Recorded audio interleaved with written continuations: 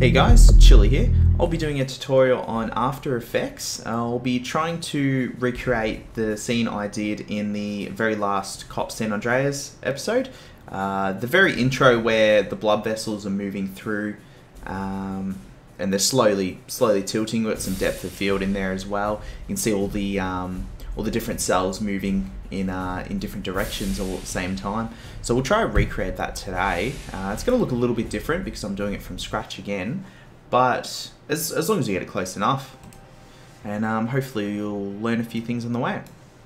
So all my settings are 1080p.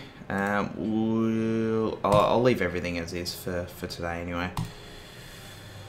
Alright, now the first thing we'll need to do, we'll just get a background all set up. A little bit nicer to work with. We'll get a darkish red, and we'll get a dark, so black, almost full black color. Then we'll go up into the ellipse tool, double click it. It's going to do a circle like so. And we'll feather that out. At least it's something to work with for now. I'll probably redo the background later, but yeah, something to start with. Alright, we're going to go new, solid, doesn't matter what color, effect, video copilot element, we'll open that up. Go to scene setup, and we just need to find where the blood vessel is kept. Here we go. And I used the dead one. The only reason I did use that is just because it's got a lot of nice sort of bumps and things like that in there. And we went into materials. I think I used a material from Pro Shaders 1, one of the organic ones. I think I used Wet Lizard. Looks good. Alright, and then we'll go into diffuse color, and we want to change that to a red.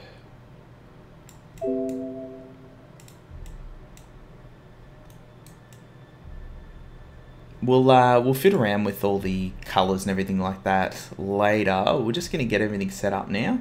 Going to get our camera.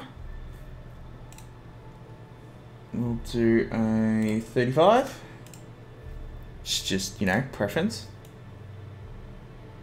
So you can get a good look at this. So particle replicator. How many are we going to get? We'll start with 28, see how that looks. Alright, then we go into particle rotation, rotation random. We should have probably spread it out a bit, but that's alright. Just move these up a few. We're getting a sort of organic ball at the moment, so I mean that's something cool as it is, but we don't want that. Now we go down into multi-object, enable multi-object. This is going to give us settings so we can basically just scatter them everywhere, which is what we want to do. I'm just going to bump this one up a bit. They're all sort of flying out from inward, which we don't want, but that's alright, we'll fix that. Scatter on x-axis, y, only slightly, I don't want too much on that, and the z-axis.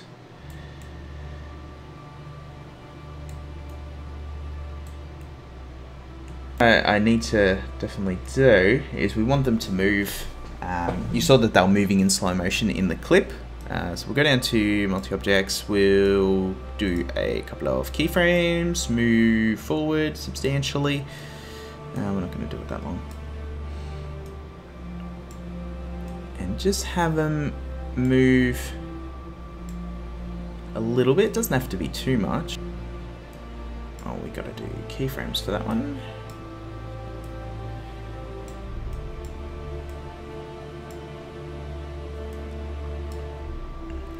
And there you go, you can see them moving.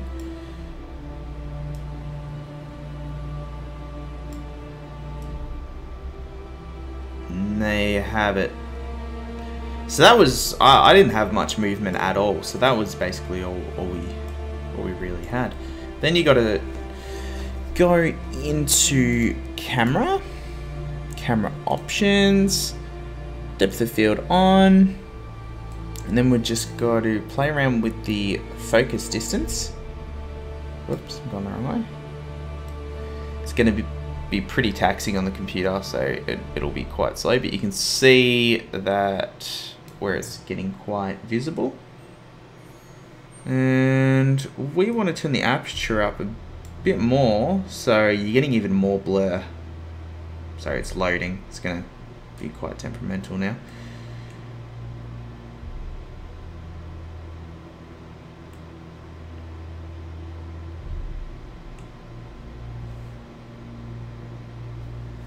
And that looks alright. So over time, if we turn this down to a third, hopefully it'll load a bit quicker. Over time, you're going to see it moves like that. It's still keeping a bit of it in focus up to the 20-second mark that we were setting everything to. If you weren't happy with that, you can move the camera around to keep another section of that in focus. But for this demonstration, I think it's going to be fine.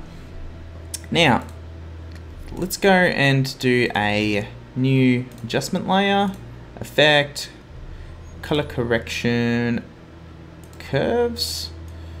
Here we can play around with it a little bit.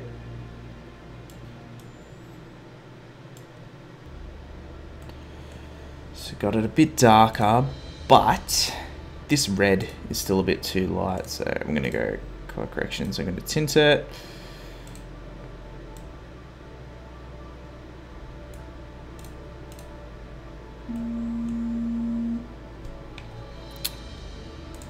And I'm gonna go color corrections, tint the other one. Because I should have done that it was lighter in the middle, darker on the outside. So we'll do that right now.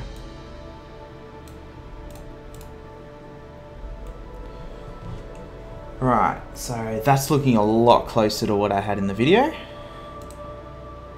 And from there, you can just do a few small things. If we want to brighten it up a little bit.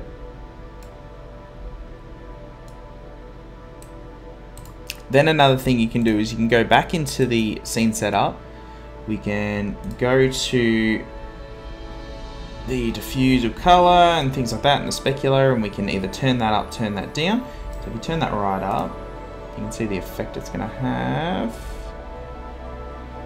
A lot more shiny. Up to you if you want that. I don't think it's sort of going to suit it though, so I turned it all the way down.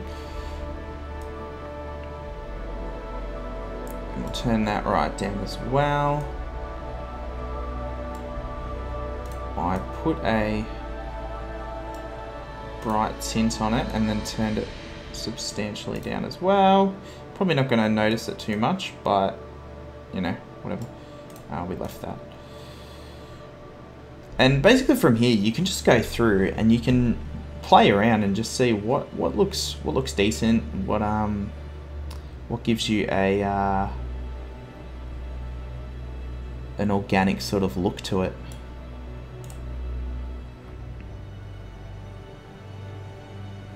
And that was to turn in the specular off. Still got a bit of light here, which I'm not overly happy with. But again, we can easily change that, so that's not a problem. And that's basically it. So you just play this back, you'll render it out.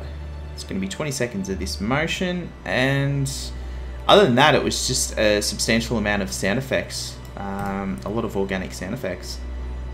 And yeah, it's a great program, Element 3D. If you don't have it, definitely worth the investment, because you can you're moving everything at real time. I've got this on full, so it's loading quite slow, but if we turn this down to quarter, you're going to be able to move shit around a lot easier. So we could always change which one we'll zoom in on. If you're finding that everything's loading unbearably slow, just go back into the camera, turn depth of field off, and you're going to be moving around quite quickly now, and we can set up where we wanted. Go, oh, I want a few more in the background, so we'll turn it around. We'll zoom in on this one, and all the depth of field settings are going to save, so we turn them back on, and we just need to change the focal distance a bit, which is not a problem.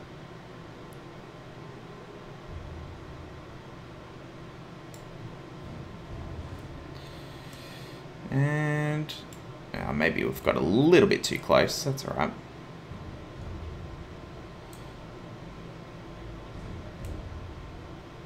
It's a bit of trial and error anyway.